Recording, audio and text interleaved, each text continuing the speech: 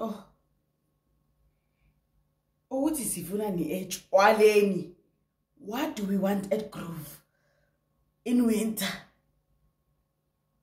Now I have arthritis in my neck. I have alostro in my knees. I have gout in my ear. I can still hear the music ringing in my nose. I can smell the habli with my toe. Ah, no. Nyan amukela enqubeni yami bomuntu abaka dad bomuntu abaka gogo bomuntu abaka auntie bomuntu abaka sisi. I am Sims and it's at the right Sims on Instagram, so please sister. Happy Sunday, everybody.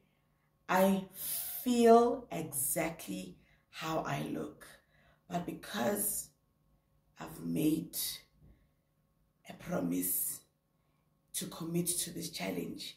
It's day 28 of the challenge and we've posted 30 videos actually in July. Wow, we've done amazing. I wish the AdSense was saying the same thing, but it's not, guys. It's really not. I'll show you tomorrow where we sit on the AdSense. Now, today's video is about my colleagues. So how this video goes is that my colleagues Mo and Pindi have a podcast, and they recently had the beautiful Nozipo, who is from the Mummy Club, on their episode, right? And Nozipo, we all know she's been experiencing some difficulty with her marriage because her husband wants a second wife. Now, so Nozipo was explaining her journey with regards to that. Durban. As he's gone, my eldest son, he's in matric, he's writing trials in my pinned. He says to me, Mom, I keep saying to you something is wrong and you're lying to me. Oh. And I said, I'm not at Mommy. Auntie, Dad and you sit holding hands and watch TV. But this weekend you didn't do that. Oh, man. And he says, I'll tell you now. You're gonna make me cry. Auntie, today your laces were undone. And Daddy didn't do your laces. Oh no. And I was like, Lingan is born so much. Yeah. And that's when I said, you know what, I'm tired of lying to my son. And I said, this is what your dad is saying. This is what he wants to do. I remember hearing him. Yeah. Keep like a huge, like almost like he can't breathe, you know.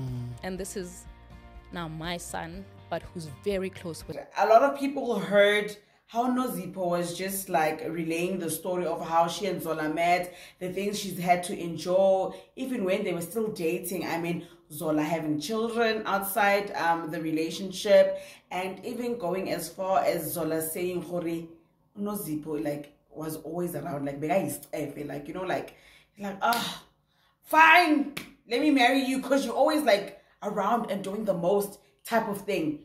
This is not verbatim, guys, but that is just like the context of, she was always around and doing the most. So like, okay, I'll marry you, gosh, I'll marry you, you know? So then someone else took that part and was like, yo, these were signs from the time they were dating, this was not a good man for her. And then someone took that paragraph from Twitter and quoted it and said, funny enough, Brenden Praise, who is Mpoomy's husband, my colleague here, and he was like, Brenden Praise said something similar about Mpoomy, and they seem to be happy and in love. Him saying that Mpoomy was always around, you know, and then someone like showed us that clip. Take a look. When we were dating, my biggest thing, right, was that I couldn't, this is gonna be so weird to say, but like I couldn't get rid of it. Not in a bad way.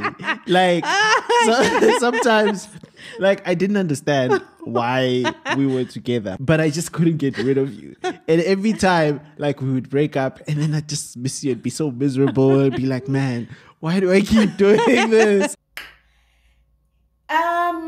Guys, angazi, you know one thing about social media, like there will be a 1 hour episode of something like we've seen, like Nami, I've been like at fault for this. Like you'll take that one spicy clip and then like we don't take the whole context of that conversation and we just run with whatever we see. But even in the clip, Brenden is like saying, Hore, I don't mean it in a bad way. And then he also says, but guys, I wouldn't want someone that I love. Say, Hore, you were always around.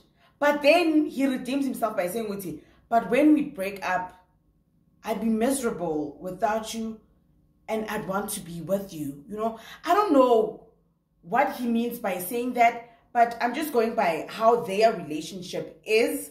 And it seems like they've found their forever with each other.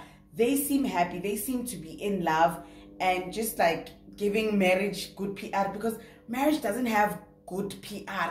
Whereas Unozipho Nozola, he doesn't seem like he meant it in a kind way. Like, you were always around. Like, it took me a while to just like, you are my babe, you know, because now he's like taking another wife and stuff. So I don't know, how are we interpreting like these specific words, Guti? I married you because you were always around. What does always around mean? Like, I was making you naga me. I was always in your face. I was like giving you more attention than you required. I loved you. Like, what can someone please? Because if someone I love says to me, I married you because you're always around, I'm going to scream for 6 months, 2 days and 4 hours. And then after that 6 months, I want them to explain to me, what do you mean?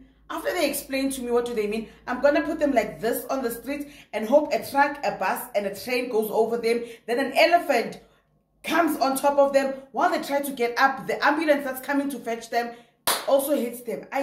You were always around. What does always around mean, guys? Please ignore. This is a conversation. We are not dragging anyone. We are not tearing down anyone's anything. Please, it's a conversation, right? We are using these clips, for context. When someone says to you, I couldn't get rid of you, you were always around. What do you mean? Like, what do you mean? I just started getting a headache now.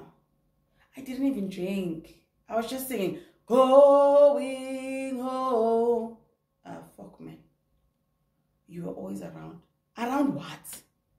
Uthini Busiso. Hey, uthini around ini. You were always around. I couldn't get rid of Ubani.